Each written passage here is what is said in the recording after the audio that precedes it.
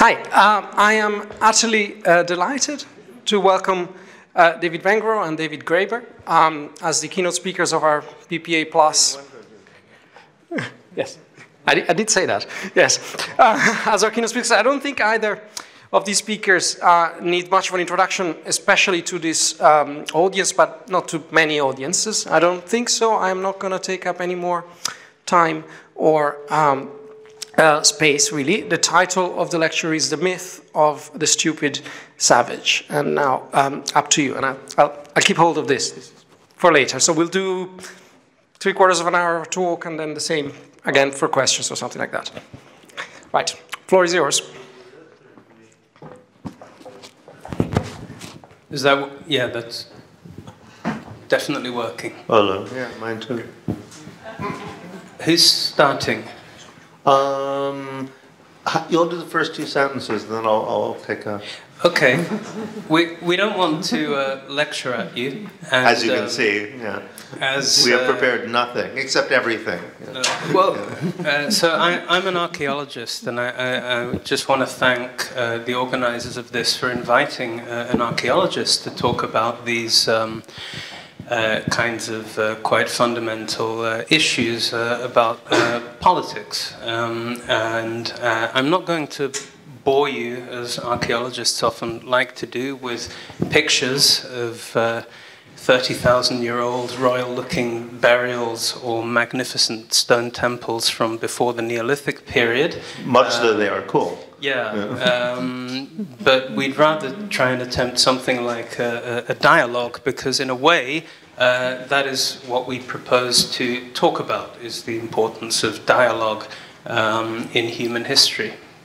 Yeah, well, okay. And we chose to call our paper about the myth of the stupid savage because, well, this came out of our work on Rousseau. We were originally going to write a book on the origins of social inequality. And the more we started researching the topic, the more we realized that this is kind of a weird question to even be asking. First of all, it assumes a sort of primordial state of innocence, and that inequality, you know, sort of comes out of that. And the reason why we started is because we realized that essentially for the last 200-300 years, people have just been giving variations on the same narrative as Rousseau over and over and over again. And it never seems to go away. So we wanted to create an alternative narrative. But finally, why was he asking this question to begin with? The interesting thing about Rousseau was that he was actually writing the famous essay on the origin of social inequality for a contest, for the best essay on the origins of social inequality. It was put out by the Académie Dijon in, I believe, 1751 or 2. It must be slightly earlier, because the discourse is 1754. So the contest was the year before, yeah. Yeah, so something like that. Yeah. But basically the joke was he didn't win. And I actually managed to get a hold of all the other essays that were submitted. There's one book where you can find out. And it was hotly contested. Many of the arguments that you see nowadays were already being bounced around in 1751. And the thing which fascinated me when I started reading this is, okay, Ancien Regime France. Here we have a society where presumably, you know, no one had ever walked into a room where they didn't know exactly where everybody ranked in relation to each other. It's one of the most hierarchical and elaborately hierarchical societies, you know, one could imagine. Why did they think that social inequality had an origin at all? That, you know, it doesn't go back to the Bible. In the Middle Ages, you know, everybody assumed there's Adam and Eve, Adam outranked Eve. You know, at the very beginning, there's hierarchy. And so, but on the other hand, you know, here they're doing essay contests, which just assume that everybody starts from the question of there was primordial equality and something changed. What was it? So we started a process of asking how that came about. And what we discovered was, I don't want to cut completely to the end, but what we discovered is that what Rousseau really introduced was not the idea of the noble savage, which is kind of a dubious concept at all. It was really introduced by very conservative, explicitly racist thinkers, actually, in the 19th century as a way of for making fun of the sort of people who we now had attitudes which were typical of cultural anthropologists, who were somewhat relativistic. Or said that non-Western cultures really had any value at all. It wasn't the idea of the noble savage, or there are people out there who have something to teach us. That was very much assumed in the discourse he came out of. But the idea that they had something to teach us because of what they didn't know, that they were somehow innocent creatures who, Rousseau even argued that people in a state of nature have no imagination. They have no sense of history. They can't project themselves into the future. Their happiness is based on their complete simple-mindedness. And that was actually a new idea. That wasn't in the previous discourse, as we'll see. So, and that, in turn, made me reflect on the very idea of political self-consciousness. And I thought I would start by talking a little bit about that. We have a notion that somehow what makes humans humans is the fact that we are self-conscious, that we can fully conscious beings that can reflect on the nature of our reality and our situation, and that has both a individual and a social manifestation. So, if you go back to Cartesian dualism, thought for self-reflection is the definition of what makes us sentient beings different from animals. And that notion of self-consciousness is simultaneously reflected in the idea that society itself can and should at least ultimately become self-conscious. The ideal of social evolution was seen as getting us to a point of self-consciousness, whether in the philosophical sense in Hegel, where all history leads up to the point where you can have someone like Hegel reflecting on the nature of history. Or the idea that self-consciousness is embodied in actual control over the conditions of your existence, and Marx and other socialist thinkers. So it's actually a very interesting notion, because you have people, for example, arguing that ancient Greeks and Homer weren't actually conscious at all. The bicameral mind guy in this argument. There are people. And so somehow our consciousness or self-consciousness advances over time. But even, which is actually quite odd, if you the idea that human beings are self-conscious and that's the definition, or that we are more so. Neuroscientists actually say that self-consciousness tends to last about 7 seconds in human beings, a sort of window of consciousness when you're consciously reflecting on, you're aware that you exist. Basically, we're on autopilot almost all the time and might as well be asleep. That's why people can do these kind of forms of elaborate sleepwalking where they get into cars and drive off 200 miles and suddenly say, where am I? Because you might as well be asleep when you're doing most of that stuff anyway. But there's an exception to that. Yes, indeed. There is an exception to that, which is largely when you're talking to someone else. So in conversation and in dialogue, you actually can maintain consciousness for very long periods of time, which is why you need to imagine you're talking to someone else to really be able to think out a problem. So actually consciousness is a social phenomenon, it's dialogic. So rather than, self-consciousness being this incredible achievement that we eventually have, most ancient philosophers, for example, assume that. They start with dialogues. Almost all ancient philosophy, whether it's in China, India, or Europe, takes the form of conversations. But they're conversations about thinking about how you can become a self-conscious individual, which is the kind of person Descartes sort of assumes that we start as, even though we're not. However, so social consciousness in most of the world's history has assumed your starting point, an individual consciousness, something you maybe will someday achieve. Instead, we flip that over, and nowadays we seem to have this idea that the very idea that we can imagine and create a society is something new. That it's something that takes huge amounts of historical evolution to get to, And that's, in a way, I think, one of the...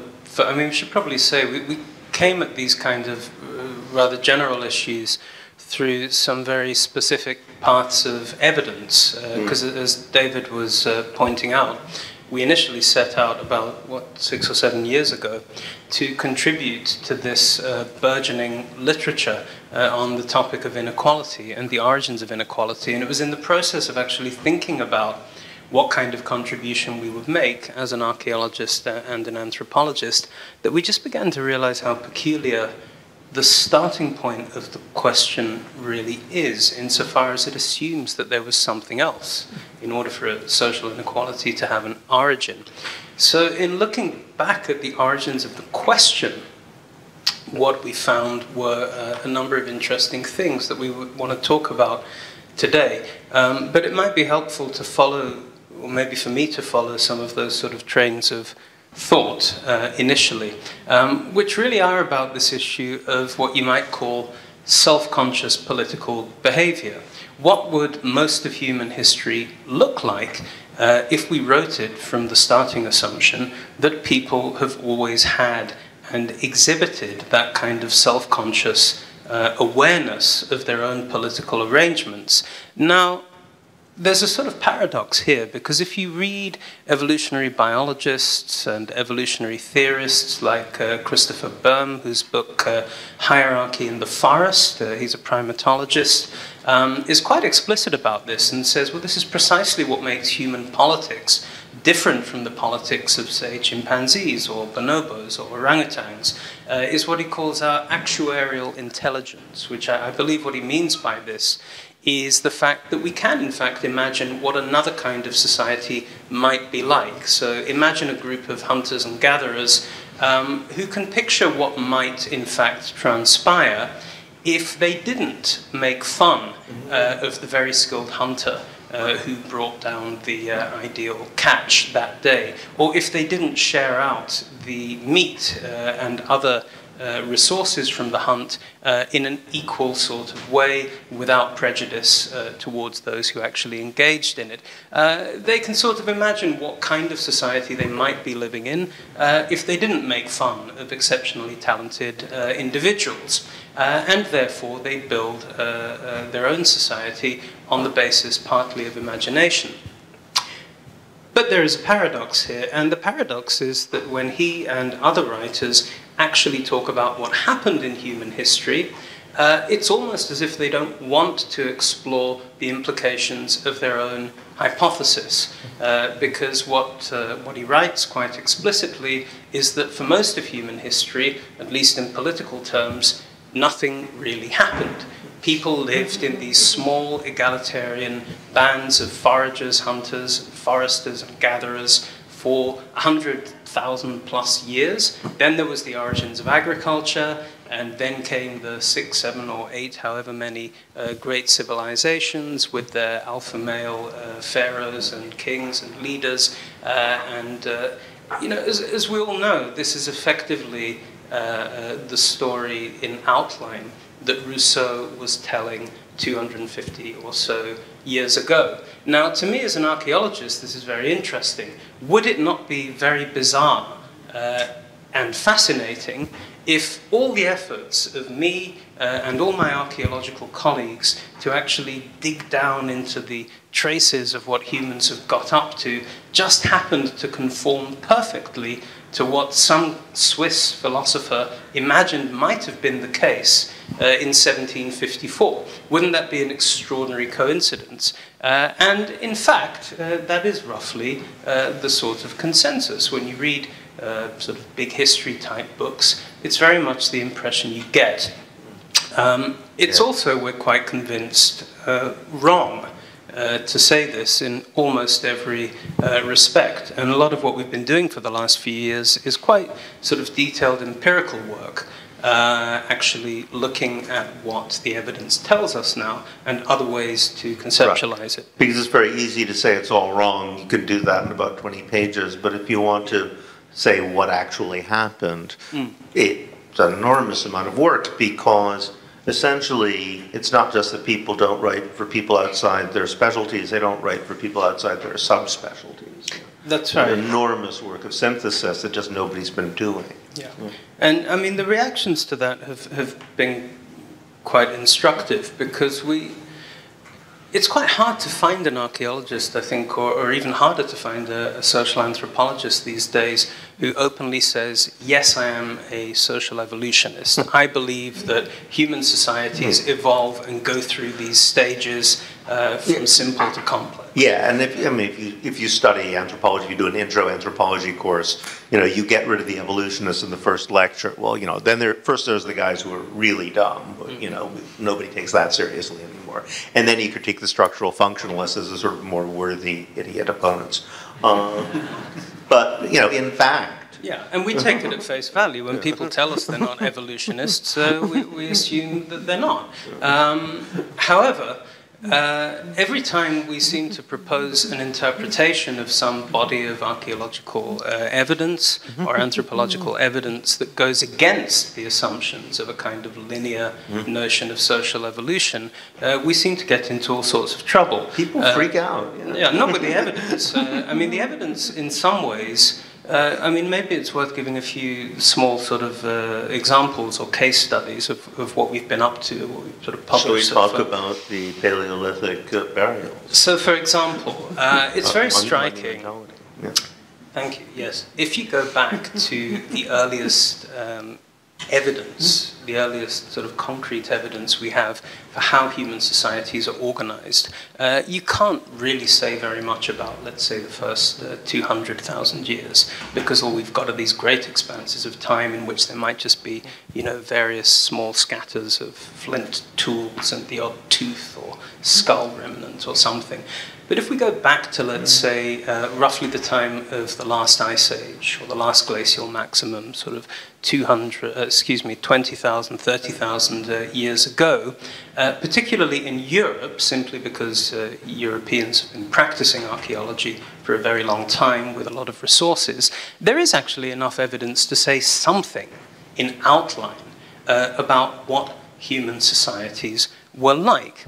And what we find in those cases is really nothing like these rather boring sort of abstractions that you get from evolutionary theory, which tell us we ought to be expecting small-scale, vaguely egalitarian societies. Actually, what you see concretely in the archaeological evidence are things like these extraordinary burials, which in any other context one would interpret as princely or regal. Individuals buried with huge amounts of personal wealth, ornamentation, regalia, and so on and so forth. We see architectural constructions that are clearly different from everyday dwellings, implying some sort of public building. It's very peculiar because what we don't find alongside these things are any of the usual trappings of a very hierarchical, organized, sort of stratified society. We don't find fortifications. We don't find storage. Lots of evidence for administration or centralized storage. It's almost as if you have these sort of almost sort of ritualistic pageants of what it might be like to have a king or a queen or something like that, and then it comes into the archaeological record and then it sort of fades out again. So we started looking into the literature of what people actually make of this evidence, which is kind of intriguing. I think it's actually Böhm who puts it very nicely when he says we seem to be trapped in this endless kind of to and fro between Hobbes on the one hand and Rousseau on the other. So on the one hand, there are the sort of neo-Rousseau type commentators who basically just ignore all this evidence. This evidence is basically inconsequential. We're just going to write as if people were living in small egalitarian societies for most of human history. That's one sort of view. Then there's the sort of Hobbesian view, which goes quite the other way and says, well, there must have been ranked, stratified aristocracies all the way back to the Ice Age. Actually, someone just drew to my attention there's going to be a big meeting of specialists in Paleolithic archaeology in France, which is sort of the spiritual heartland of all this kind of research, called something like Aristocracies in the Stone Age, just in a few months' time, in the Dordogne.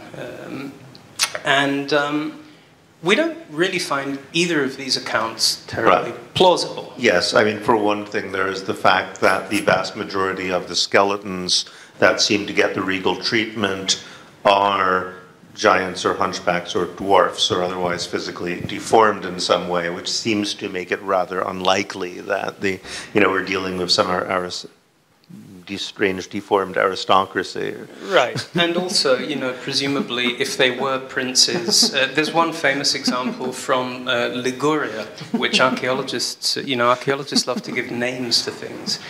So they call this particular burial Il Principe. Now, if he really was a prince in the Machiavellian sense, then presumably he would have got people to do more on his behalf than just make very elaborate headdresses out of small shells. He would have had them, forming little armies or... and it reminds one very much of Hocquart, who had the argument that, kings come from rituals, that people were putting on these theatrical rituals, sort of performing royalty before they actually even had it. And in fact, that ritual is a sort of zone of experiment where they played around with different social possibilities. And it sounded really wacky when he proposed it in the 1920s. But, the archaeological evidence that we've got now, that's a much more plausible interpretation than the conventional evolutionist view everybody seems to feel they have to apply. It might not be right, but it's a lot closer to the evidence, actually. So what we found ourselves doing, and I think, this is one of the advantages of talking to each other from our different sort of training, is thinking about seasonality, because there's a great literature in anthropology about the way that hunter-gatherer societies and many other societies actually flip and alternate between very different kinds of political arrangements, depending partly on the time of year. So one will have periods of great economic abundance, let's say when the bison or the deer or the woolly mammoth, if we're in Pleistocene Europe, are coming through the valleys, and you'll have extremely elaborate social measures put in place to make sure that the hunting is successfully completed. And during those periods, you might have a very authoritarian kind of political organization. But once it's all over, society changes shape. Marcel Mauss actually used the term social morphology, I think, to describe this. Society moves and transforms from these very large, dense aggregations, often into precisely the kind of little, small, scattered bands that people often imagine we lived in for most of human history.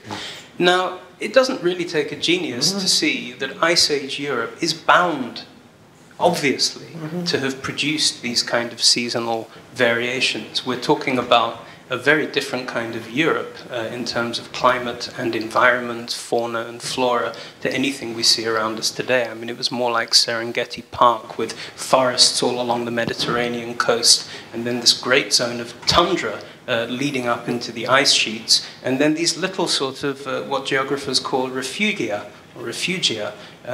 where humans and animals and plants can actually keep themselves going for long periods of time. So putting these two things together, drawing on decades of careful research by prehistorians, we started developing the notion that actually what one is seeing with these very elaborate burials and expressions of hierarchy are exactly that kind of fluidity or flexibility.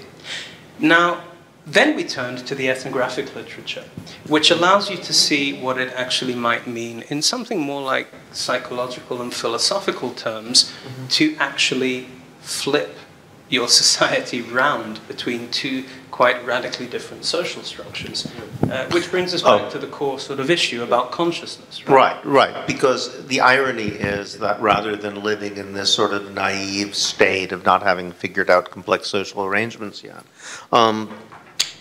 people living in these societies with what most called a dual social morphology, with extreme seasonal variations, are actually way more self-conscious about social possibilities than probably anybody living today, because they completely shifted social structures every year, to the extent that in some societies people actually had different names at different times of year. You'd have one summer name and one winter name. A lot of the Northwest Coast societies were like that. You'd belong in different sort of ritual associations. You'd have different settlement tight households, kinship, everything changed. And it could change in any number of different ways. It wasn't just, you know, in one season you might have an authoritarian, you know, you all get together and create a little king or some authoritarian structure, then you disperse in your egalitarian bands. The famous example by Marcel Mauss, Seasonal Variations of the Eskimo, it came out in 1902, they pointed out that they actually had authoritarian bands. You know, they had little patriarchal units during the summer, and they got together in the summer and they like had common property and had giant wife swapping orgies and, you know, had all sorts of fun. But we really can't predict. Other societies, they would have police, you know, with actual coercive powers to enforce rules arbitrarily but only for 2 months a year. Yeah. And the group who would get to do it any particular year would always rotate, so it would never be the same people 2 years in a row. But then they'd go to become, you know, scatter in bands where they resolved everything by consensus. So by the evolutionary, you know, the sort of classic band, tribe, chiefdom, state hierarchy that archaeologists and some anthropologists still apply, you know, you'd have a group that's, you know, half the year on the very bottom of the scale and half the year at the very top. You know, they were a state for 2 months because they had, like, you know, separated group with monopoly of the use of coercive force, you know, but then they went back to being like bands again. Yeah. No, I mean, again, you know, it's very hard to find anyone who will say, I believe that human societies evolve from bands to tribes to chiefdoms to states. Most anthropologists will just laugh in your face and say, oh, we did away with all that rubbish, you know, generations ago. Yeah. Same, by and large, goes for most archaeologists. But, you know, when we started publishing on this topic and presenting it and saying, well, look, it's really interesting. These are groups that seem to actually flip between almost a band and a state on an annual basis. The kind of reactions we got were really, well, you know, you're getting this all wrong. You're blowing this out of proportion. It doesn't really affect the large story of human history. Those aren't really monumental architecture, they're just big huts. Or maybe we could just call them complex hunter-gatherers, so that one still retains the possibility of talking about a simple to complex trajectory until you start farming. And you know, another example of the same sort of thing, we got very interested in the ethnography of the west coast of North America, where you have these very extensive distributions of non-farming populations, hunters, gatherers, fishers, and so on, going all the way down from the northwest coast of what's now British Columbia. From Alaska, Right, or Alaska, right the way down to California. Reading our way into this literature, one thing kept really striking us about this, which was the issue of slavery. Now, Rousseau, famously in the Discourse, says slavery is an outcome of agriculture and farming. And presumably he's got things on his mind like slave plantations and, you know, the very close... Ancient Romans. Ancient Roman slavery and so on. This is something that I think you know, most people trained in our subjects are aware of, is the phenomenon of slavery among non-farming populations. And actually the classic example is precisely that of the indigenous societies of the northwest coast, who are known to have kept slaves who were actually hereditary slaves in their households, which were organized on these highly stratified aristocratic sort of lines. What nobody seems to have been interested up to now is why this practice of keeping slaves seems to sort of fizzle out and stop as you head south into what is now, broadly speaking, the area of coastal California. In fact, we found this extraordinary paper from 1951, I think, by Goldschmidt, Walter Goldschmidt, which nobody's read. It's got a very strange title, something like A Contribution to Ethical and Philosophical Sociology or something, which tells you very little about its content. But it's about these Californian foragers who lived next door to the highly aristocratic slave-keeping fishermen of the northwest coast.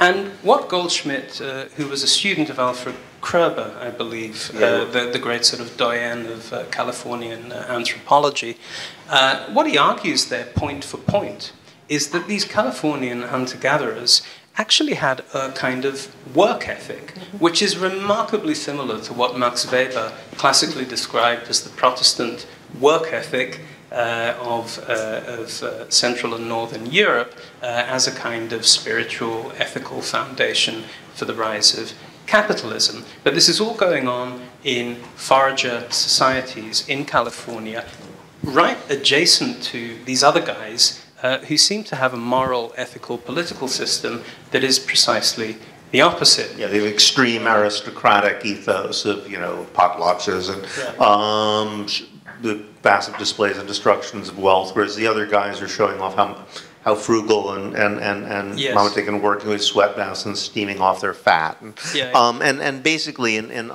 endless numbers of points there, that one society is clearly this complete inversion of the values of the other and rejection of the values of the other. And the really striking thing was that we couldn't find, and we really mined down into this literature, which, I mean, all the ethnographies are online now, I mean, it's all out there in the public domain.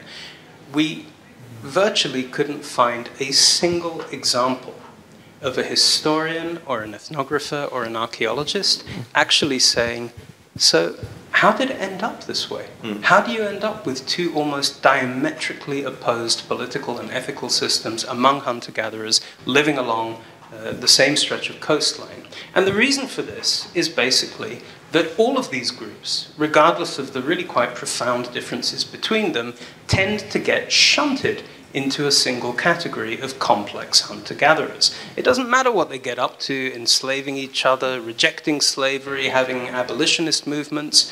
Somehow there's something going on that says as soon as you see a cob of corn or a woolly sheep, all of this counts for nothing, and we reset the whole clock of social evolution back to zero. Which, again, sounds very evolutionary, right? Yeah. Very evolutionary. So, I mean, we got this thing published in American Anthropology. It took some doing. But it took some hard work. Again, what seems remarkable is that people weren't asking this kind of question. Right, it's just not interesting because they're on one stage, and what's important about them is the fact that they don't farm. Right. Right. So the fact that they are like completely different and very self-conscious. Again, what was interesting to us about this is it's clearly self-conscious, and it is. We even found a California myth about these people from the north who came and took a bunch of slaves, and and how their society fell apart because they all got fat and lazy, and eventually the slaves ran off and they had nothing. They didn't know how to make food anymore. It was sort of a... It's a cautionary tale. It was a cautionary tale. What happens if you keep slaves? But it made... Yeah, it's clear people were thinking about this. Right. Yet somehow none of this registers. Or, the idea that people are living the way they are because they actually think that's the way people ought to live, and that there's different philosophies and values and politics going on in societies. These people are actually adults like us thinking about, how, the nature of human society and what it could be like. It's just considered unthinkable. Yeah, and what we realized in doing this is that we're coming up against decades of research, for example, in the field of behavioral ecology, which will try and explain these kinds of differences in other ways. Like, for example, the Californians historically relied a lot on gathering acorns, whereas the guys to the north spent a lot of time fishing. And the assumption is that somehow within the ecology, we will find a causal explanation for their social structures. Which is a long way from saying we're talking about people like you and me, people who can reflect on the kind of societies they live in, their neighbors live in, and build their societies and their political systems in a conscious fashion. And here's where we see the link back to Rousseau. Oh, very nice segue. Okay, let me take that one. Yes. We can do more archaeology later. Okay, we will. Because when I started looking into basically the origins of the question of the origin of inequality, and this narrative that we are all these kind of naive creatures until some idiot goes off and invents agriculture, and then you get private property, and we all know what goes on from there. When I looked into the origins of that, why is it that the Academy of Dijon is asking this question in 1752 or 3 or whatever it was, I found a really remarkable story, which is not much told. First of all, the phrase equality and equality simply wasn't used in the Middle Ages at all. They've got enough stuff on database that they can do word searches now, and so people have gone through it and confirmed that this wasn't an issue. Nobody talked about it. The concept of equality and inequality really, they talk about it in mathematical terms of equity and law. Italian PhD, I think, wasn't it? Two guys actually did a systematic search. They just went through, they did a word search of all medieval literature. They discovered that, basically until the 1500s, nobody uses these words at all. Yeah. And it really comes in with natural law theory, with discussions of what do we make of societies in the New World, which presented a problem legally. Actually, a lot of this stuff came out of the legal problem of, was it okay to conquer people who had never heard of Jesus and therefore couldn't be said to have rejected Christianity? That was the basic problem they had legally.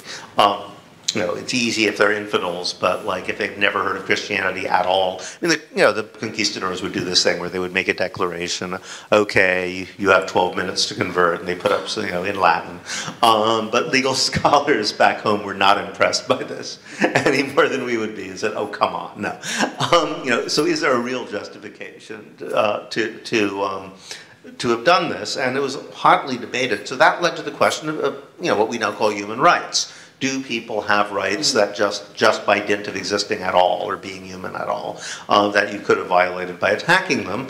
The conclusion was they did, but the question is, how do you establish what those are? So you need to look at the simplest societies, and this is why they became fascinated with societies that they saw as egalitarian, because they were seen as this sort of almost plasmatic stuff of which sociality comes from. You find people who seem to have no religion and no state and no writing and so forth and so on. What do they have? What do people minimally think they owe each other in that primordial state? Then you can start getting at the sort of basic ground rules of what a theory of human rights could come from. So talk of equality came out of that. But what really was interesting, and what really drove the conversation much more than the kind of legal theories from which it started, was they started actually talking to people in the New World, and those conversations made a huge impact on Europe. And this is where there's almost a kind of the only way I can describe it is a kind of covert racism, whereby you're always ascribing such racism to the European observers that you assume that they paid absolutely no attention to what anybody was saying to them, and therefore you don't have to pay attention to what anybody was saying to them. So any statement or opinion attributed to a non-Western person can be written off as some noble savage trope. They didn't really say that, so you don't have to think about what they might have actually been thinking or saying.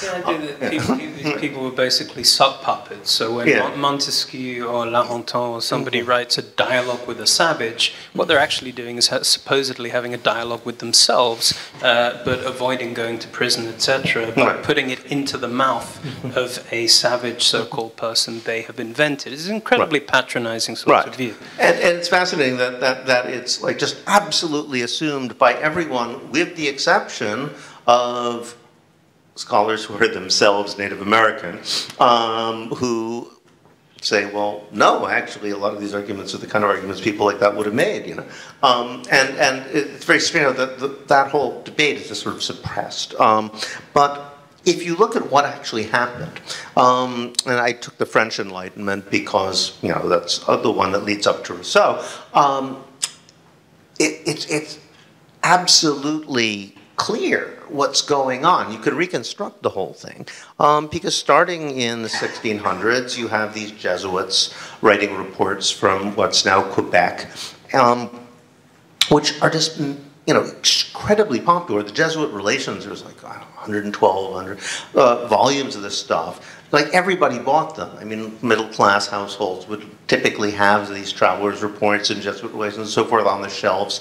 They're extraordinarily popular and widely debated. And one of the things which was always in there and which attracted the most attention were the critiques of indigenous people of French and European society, which almost always took the same form. And the interesting thing is that at first they weren't explicitly about egalitarianism at all, actually. They're mainly about freedom and mutual aid. The usual accusations were, first of all, you guys don't take care of each other, you're just mean and hyper-competitive. But the other one was that, you're a bunch of slaves. You follow orders all the time. This is actually a typical quote. It gives you a sense of this. It's from 1642 about the Montagnais Nascapi. They imagine that they ought, by right of birth, to enjoy the liberty of wild ass colts, rendering no homage to anyone, whomsoever, except when they like. They have reproached me 100 times, because we fear our captains, while they laugh at and make sport of theirs. All the authority of their chief is in his tongue's end, for he is powerful insofar as he is eloquent, and even if he kills himself talking and haranguing, he will not be obeyed unless he pleases the savages. So there's all of they use the word captain for pretty much anyone in a position of authority. But, they're always going on about how these are the freest people on earth. And it's very interesting, which they didn't approve of at all. One of the interesting things when you read this literature is this sort of reversal, because we're taught to think of this as, this is the Western gaze. The Europeans are kind of us, and they're observing these exotic people who you can't completely understand. But in fact, when you read it, it's the indigenous people are making pretty much all the arguments that we would be making if we met a bunch of Jesuits. It's the Europeans who unquestioningly believe in the divine right of kings and revealed faith, and it's actually, it's the indigenous folk who are sort of looking rationally at this. Exactly, so strange. And very often, you have these indigenous people saying, well, this just logically this makes no sense. Let's, we need some distance on this. So, for example, in the case of freedom, this is most dramatic because nowadays you can't be against freedom, right? So the usual line is that personal liberty and individual freedom is obviously a value unto itself. You can't build a society entirely on that basis. There's a limit because it wouldn't work in practice. The Jesuits, were exactly the opposite. They were like, well, nobody ever takes orders from anybody else. They completely refuse it. They don't use punishment of criminals even, and it actually works really well, and there's less crime here than there is in France, but it's terrible in principle. I mean, how are they going to learn the 10 Commandments if they don't ever command each other, Giving orders is necessary. It's a moral good. So it's exactly the opposite, of the opinions that most people would have today. However, people read these accounts, and they're very impressed. The interesting thing is the debate at first was entirely about liberty. And you can trace over time as indigenous people, particularly the Wendat, Huron, they were called at the time Iroquoian-speaking peoples, diplomats started visiting cities like Montreal, New York, actually being sent on delegations to France. A lot of them actually did go to France, met Louis XIV, and came back to report. Essentially, they started doing enough ethnography of European society that they understood what was going on. The discourse gradually shifted from freedom to a simultaneous emphasis, the one on freedom never went away, on equality. And I think the reason why at first they didn't really care about differences of property is in their own societies, there was really no way to turn differences of property into power over anybody else. So it never really occurred to people that that would be, okay, I have some more corn, I have some more beets, but why does that mean I can give anybody orders? I mean, it just didn't make any sense within the terms of their own society. When they figured out that European society was differently organized, they gradually shifted to critiques of inequality and money in particular, more and more. And this really comes to the fore the most in the writings of a guy named Baron La Hontan, who was a impoverished French aristocratic family. He joined the army at the age of 17 and learned Huron and Algonquian. And he's a great source because he was a free thinker who hated the Jesuits. So, his line was like, okay, well, the Indians tell me what they really think about these guys. They're too, what's it? His full name is Louis Armand de l'Homme d'Ars de La Hontan, better known as the Baron La Hontan, and he has a very strong connection to Amsterdam. Which we'll get to in a moment, yeah. Yes, he became particular friends of a gentleman by the name of Candiaronc, known by many names. He's usually known as Candiaronc in the literature, but in, you know, all the... Why is it A or O? Because O just doesn't make any sense in any Iroquoian language, so all the indigenous writers put it with an A. Okay. Yeah. It's just it couldn't possibly mean anything. Yeah. So they said it must have been an A. Anyway, but Candiaronc, who was basically the Huron ambassador who was in charge of dealing with the Europeans. And it turns out this guy was just utterly brilliant. He had been to France to meet Louis XIV himself on a diplomatic mission. And he was constantly outsmarting the Europeans at the diplomacy. He was clear, but the thing is, he was an amazing orator. People said to me, people would come from miles around just to see him give a speech, because even people who hated him would applaud after his speech. He was just so good. They just like it was. Everybody enjoyed listening to him talk. So eventually there was a kind of a salon, and this is in the 1680s, right, and 90s, with Frontenac, who was the governor, would have him over for dinner, and they would debate about, you know, economics, politics, Christianity, sexual mores, and Blondin probably took notes on a lot of these things. Later, Lanton himself got in trouble. He had to flee, couldn't go back to France. He ended up here in Amsterdam. For a while, he was actually homeless and working as a kind of freelance spy, and not doing very well at all. But he saved his fortunes when he came out with a series of memoirs in 1703 and 1704, which culminated in a book of dialogues with a character he called Dario, who was one of Candiaronc's many names. In which he included all of these critiques of European society, and particularly of social inequality. And this became an instant bestseller, right? It was huge. It was translated into all European languages. Everybody read it. There was a play inspired by it that like ran in Paris for like 20 years. You know, it was like Cats. It never went away. It was one. And you know, so everybody. Maybe Les Miserables would be. Yeah, exactly. Yeah.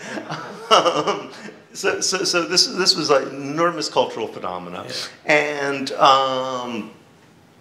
you know, every single major Enlightenment thinker wrote an imitation of this book. Yeah. And the funny thing is, you know, all writers assume that, you know, Dario is a made-up character.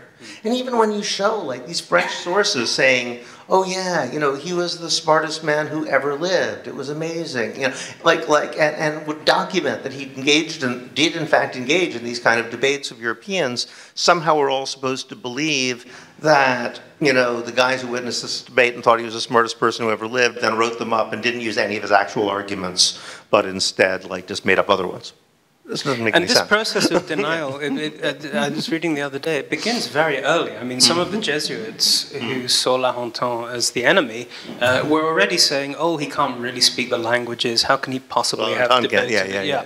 And this continues right up to the present day, where you find, you know, these very long sort of lit crypt type pieces about Enlightenment literature in literary journals about, you know, the invention of a Dario and a Dario as this construct of the European imagination. You see, I told you, we always get into trouble. Yeah. Ignore that. Who's behind the screen? All right. But we should actually, we're doing time. Let me move quicker. Go ahead. Okay. All right. So every single Enlightenment thinker writes an imitation of this book. I mean, you know, Montesquieu famously is a Persian, but mostly it's I think Diderot has a Polynesian, Voltaire has a half Huron.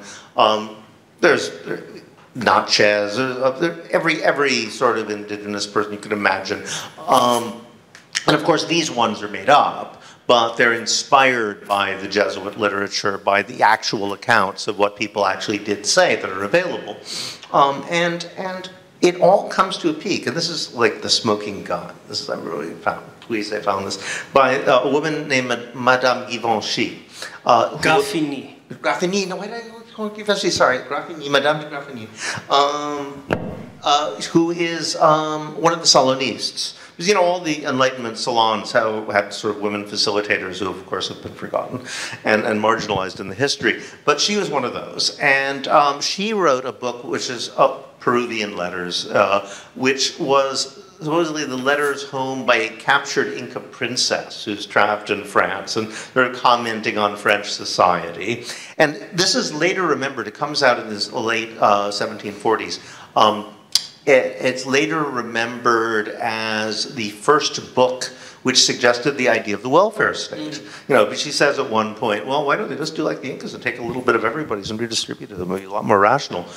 Which is fascinating, because nowadays you constantly read people saying, well, you know, this idea of the Incas having some kind of welfare state is a projection of European categories onto them.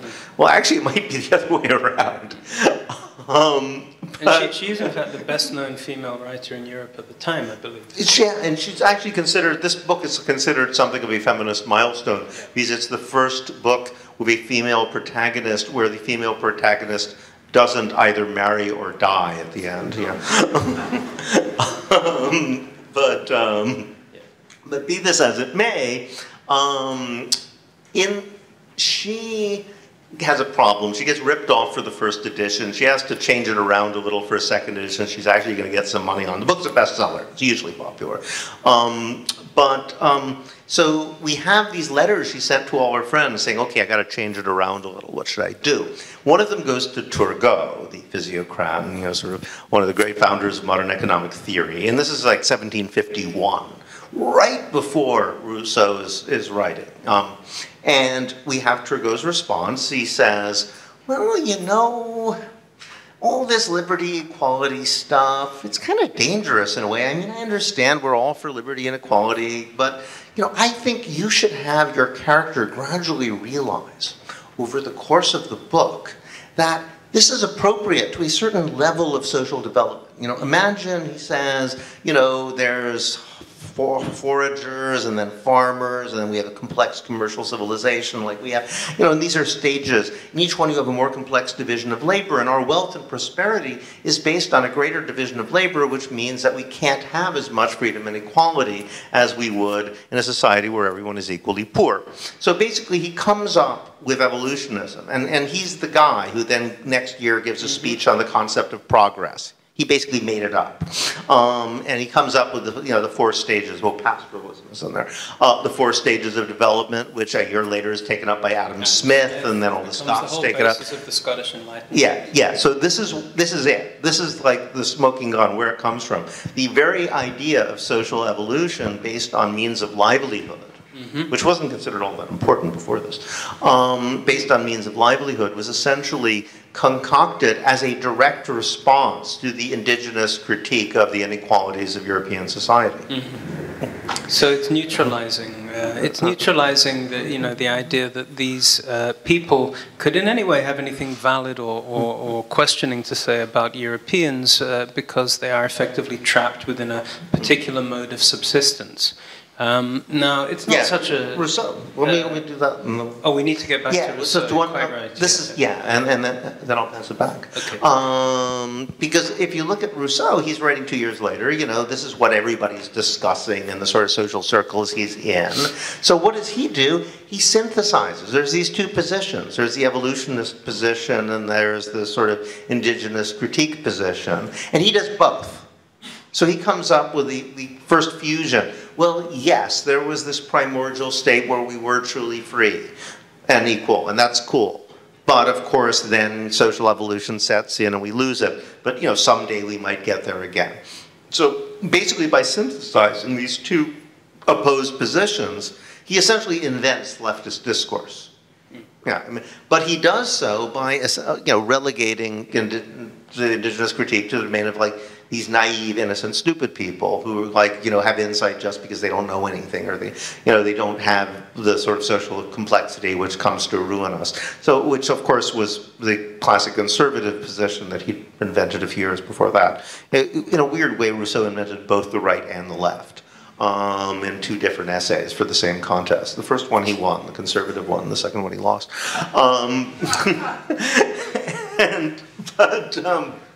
Right. So this is what Rousseau did, essentially. You know, he put the two together, and we've been stuck with this crazy synthesis of these two contradictory positions ever since. Yeah, and the really insidious part about it is not the idea of the noble savage. Actually, there is no noble savage in Rousseau's discourse, because his state of nature involves creatures which are like humans, but actually lack any sort of philosophy at all, because what they can't do is project their own lives into the future and imagine themselves in other states. They're constantly inventing things and chasing their own tails, or rushing headlong for their own chains, as he puts it. They invent agriculture, but they can't see the consequences. They invent cities, but they can't see the consequences. So we're talking about... no imagination. Exactly. We're talking about this idea of political self-consciousness sort of receding as one goes further back in time. There was a book published in 1946 by the Dutch archaeologist Henry Frankfurt called Before Philosophy, which was about the ancient Middle East, Mesopotamia and Egypt and all that sort of thing. But he wasn't actually arguing that these people didn't have the capacity for philosophy. He was simply pointing out that they didn't have an explicit written tradition of speculative thought like that of the ancient Greeks. So that when they did speculate, they did it in other ways, through images, through discourse on the non-human world, etc., etc. To find the idea that there have actually ever been individuals who didn't possess any capacity for philosophical reflection, one has to go to Rousseau. But of course, Rousseau is very explicit in saying that this isn't supposed to be history. Oh, yeah. I don't actually believe any of this really happened. I mean, he says it very clearly in the right discourse. there, yeah. Do not take this as a basis for your reconstruction of what actually happened in the past. This is a thought experiment. And what seems so extraordinary to us is how this thought experiment has somehow mutated into what still appears to be the standard metastructure for human history. So what we find ourselves doing is kind of sort of fighting on two fronts. On the one hand, trying to reinterpret the facts, the evidence of archaeology and history to try and put together some of the pieces of a new sort of story, but also simultaneously having to go right back to the philosophical roots of the existing story, so that we're not constantly just sort of pushed back and buffeted back into what seems to be an incredibly powerful myth. And it is a myth, and you know, one can show it's a myth in fairly concrete ways. I mean, do we have any more time, or should we be winding up? Well, let me just... Okay. Yeah. Well, we wanted to have a question answer, but how about this? Shall I talk about how we end up with Condillac to begin with, or? Sure. Should we do that and end with that? Okay. All right. To show the power of this myth, if you look at the history of the background to Condillac and other people engaging in this critique, which was taken so seriously and seems to have had such an enormous impact on European and hence world thought, you see that people are still trapped in these sort of Turgot-style categories of, you know, that people, there's stages of evolution based on what you do for your material subsistence, and that, you know, even though maybe it's not strictly linear, people can go back and forth, there's assumption there's a ladder that people, and you placing people along that ladder is what's really significant about them.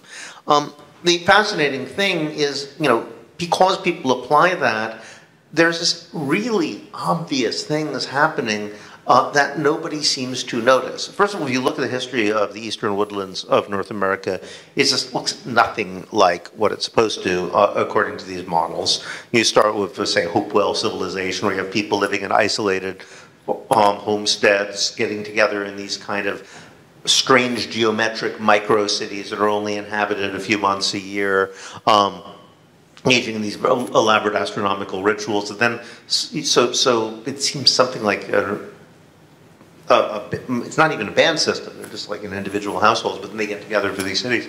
And then suddenly it turns into a state. You get Cahokia, which is this big city located in what's now East St. Louis. Tens of thousands of people, seems to be some kind of caste hierarchy, extensive human sacrifice. It could be an empire or maybe a trade empire. No, there's arguments about what was going on, but it's very centralized and hierarchical. Then something happens, the whole thing collapses. The area around it turns into, it's almost like the forbidden zone on Planet of the Apes or something. Nobody lives there or anywhere nearby for like, hundreds of years after the collapse. So whatever happened there, people really didn't, stayed away afterwards. Okay, then there's a series of successor kingdoms. Those collapse, and then you get these kind of polis-sized republics. So by the evolutionary thing, you have something not even bands going to a state, to chiefdoms, to tribes. You're going backwards, basically. But these republics, often. Are very self-consciously creating new constitutions and political and social structures for sometimes even record the Osage, who are the guys who seem to be most directly related to whoever it was that lived in Cahokia. If you look at their ethnography, we're lucky enough to have a guy who actually spoke the language well because he was himself half indigenous, who did the ethnography. They talk about how, these complicated 12 sky clans and 7 earth clans, and we have a moiety system, all that kind of Levi-Strauss diagrammatic village stuff. You always wonder, who made that up? I mean, how did they come up with that? Was there some point where people just sat with a stick and tried to figure it out? And yes, there was. Then they actually have a record of when that happened, and how people sort of got together and figured out their constitution. And interestingly enough, a bunch of Osanges also visited Paris and met Montesquieu, and seemed to have had an influence on his whole idea that constitutional orders create the shape of societies. So again, the Enlightenment ideas kind of came out of these guys more than anything else. So these societies often put a great emphasis on a kind of skeptical rationalism, especially the Iroquoian ones, actually. But they also often had very explicit myths, saying things like, well, the Cherokee guys have this, there used to be a hereditary chief priesthood, but they pushed people around, did terrible things, so one day we killed them all, and now we don't have hereditary priests anymore. And again, this has just been wiped out of the narrative. So instead, settlers show up and they find these like highly egalitarian, rationalist people against inherited authority. A lot of them are basically kind of hippies, and it never occurs to them there's a history here. They just think they must just be like that primordially. And to this day, people write about this. So it never seems to occur to them that the fact that these guys essentially overthrew a series of hierarchical societies might have something to do with their opinions on the subject of hierarchy, right? The history is wiped out, but clearly, Kandiaronk is, if anything, giving these people the ideology of the movements that overthrew Cahokia and its successor states. And, it doesn't seem to occur to anybody that this is self-conscious political thought which comes out of a long history of political struggle, and that it was so powerful that it affected Europe as well. And this is roughly what we refer to as the myth of the stupid savage, because on the one hand, there is actually quite a big literature on how European societies in the age of reason adopted various facets of material culture and cuisine from the New World, the whole idea of smoking tobacco in pipes, sitting around in salons, drinking chocolate, but nobody ever quite seems to bother asking whether they... beverages. Highly caffeinated, basically what we've been doing today, in preparation for this lecture. But nobody ever seems to bother asking whether they also listened to what the people who were smoking the pipes were actually talking about, which turns out largely to be about constitutional law and various other things that found their way into European thought. There is, of course, the whole debate about the influence of the Iroquois on the US Constitution. Yeah. This is all later. We're talking about core Enlightenment thought within European salons and coffee houses itself. Right. And I was assuming that when they started looking into this, that you'd have to tease out hints because they wouldn't admit that this is where they were getting it from. They would pretend they were getting it from classical sources. But I was amazed to discover, no, they were just totally explicit. You know? Yeah. That they, no, we got this from Native Americans, and then just nobody believes them. Right. Yeah, that's roughly it. That's roughly it. I mean, we could sort of finish our dialogue there and sort of have a wider dialogue, for example. But, yeah.